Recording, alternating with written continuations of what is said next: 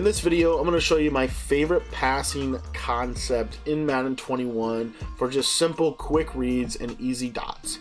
What's up guys, my name's Cody and I want to thank you for taking the time to watch this video. Now if you're new to the channel and you don't know what the channel is all about, my channel is all about how to become a better Madden player in Madden 21. And like I said, if you haven't clicked the subscribe button yet, it's completely free to subscribe. You can hit that subscribe button at the bottom right hand corner of your screen. And also really quickly, I did want to let you know that if you have not already turned on your notifications, I'd encourage you to turn on your notifications. Some of you have been following for the channel for a while, but maybe you're missing videos or missing uploads because YouTube doesn't notify you every time I release a new video. That's why you want to turn on your notifications so that way you never miss one of these videos. Also, if you have any Madden questions about today's video, be sure to text me. My cell number is 208-218-6900. And if you want to get my free offensive and defensive schemes that I release every single week, just text the word Madden to that number and it will send you my playlist. Alright guys, so I wanted to break down a phenomenal passing concept out of the gun bunch in Madden 21. It's actually something that you want to run to the short side, which you don't see a lot of those you don't see a lot of short side bunch passing concepts right now, but this is one that is actually really good to the short side. So it's this play here, and it's called, if I could find it, it's called Smash Return.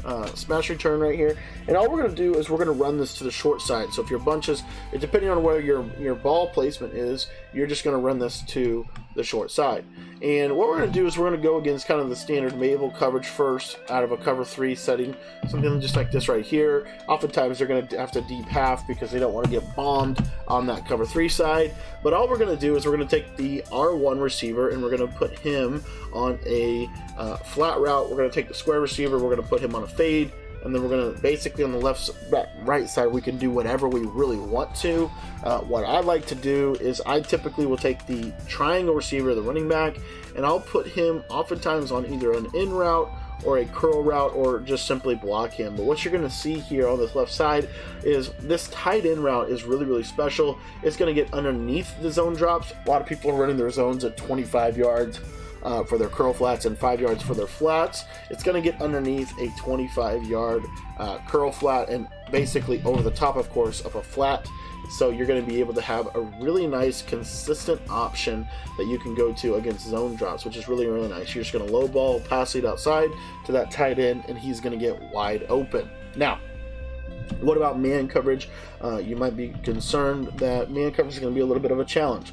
And I will tell you that man coverage is definitely a little bit harder to beat if you run it the way that we're running it. If you know it's running man-to-man coverage, I like to motion out this square receiver on this little return route, and you're going to see he's going to absolutely roast man-to-man coverage to the inside. As you can see right there, you have a nice easy dot against man-to-man coverage.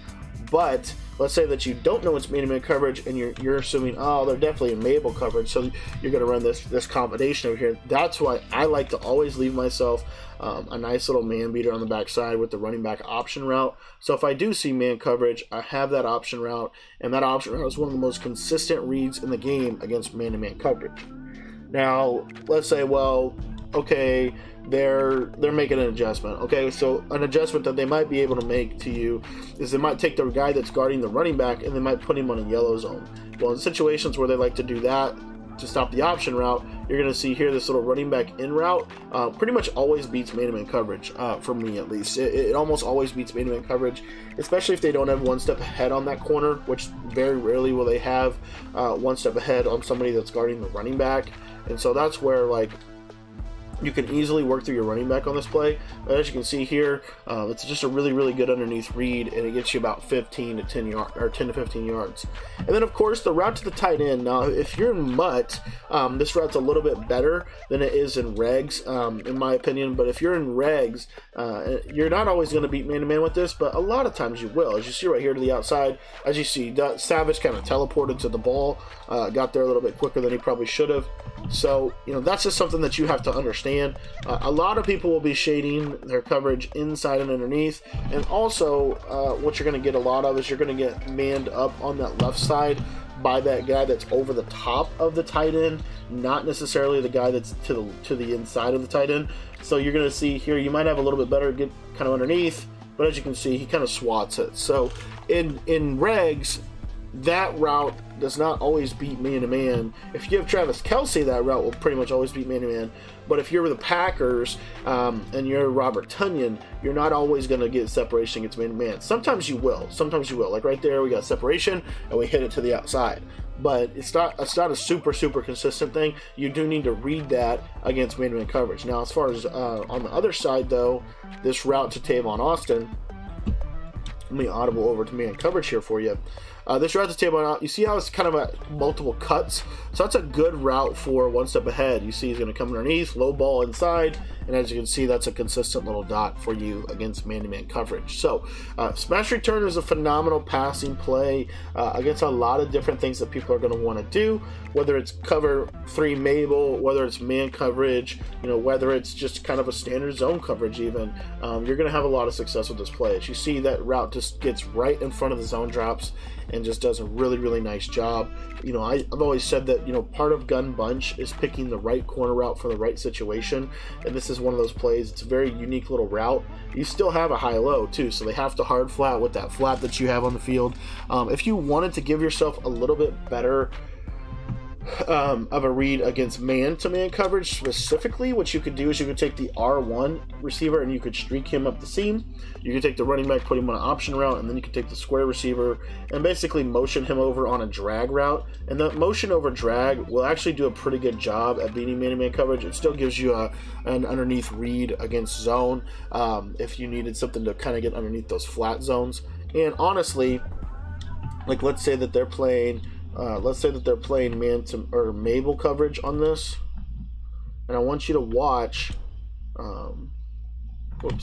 I want you to watch the flat zones. So I've got 2 flat zones out there now with the Mabel coverage. So if I motion over square, right, you're gonna see that he's gonna actually go into an interesting spot of the field. The zone drops aren't real. I mean, right there they did because of that yellow zone, but if that yellow zone's not there and it's just a traditional Mabel coverage, you're gonna be able to have so much success. So let me show you this real quick.